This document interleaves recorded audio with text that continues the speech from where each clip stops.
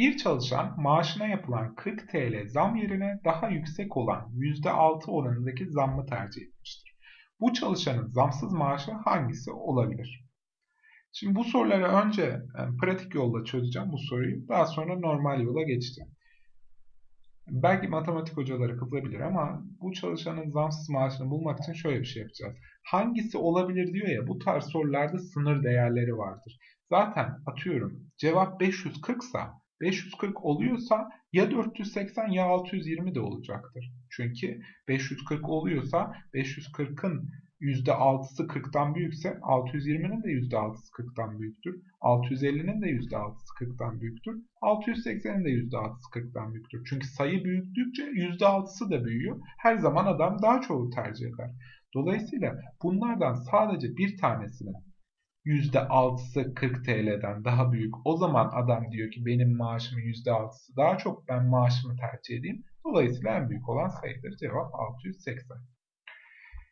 Ama işlemle de yapalım. Nasıl yapacağız? Eşitliği kullanmak yine pratik bir yol. Ben yine oradan gideceğim. Bir şeyin %6'sı 40 lira ediyormuş. Nedir bu? 6x eşittir 40.000, 4.000. 4.000'i 6'ya böleceğim. Tam bölünmeyecek, doğrudur. Ama zaten o lazım bana. 6 kere 6 36, 46, 36, 666,66 gidiyor galiba. Bunlardan hangisi 666'dan büyük? A seçeneği. Tam 666 lira olduğunda maaşı 40 lirayla %6 arasındaki zam fark etmiyor. İkisi de aynı şeye eşit oluyor. Ama maaş artmaya başladıkça %6 zam daha iyi oluyor. Biz bunu pratik olarak nasıl çözdük? Dedik ki zaten maaşı yüksekse tercih eder, en yüksek olanı seçer. Tersi de olabilirdi. Derdi ki atıyorum %100 değil ama yani rakamlar.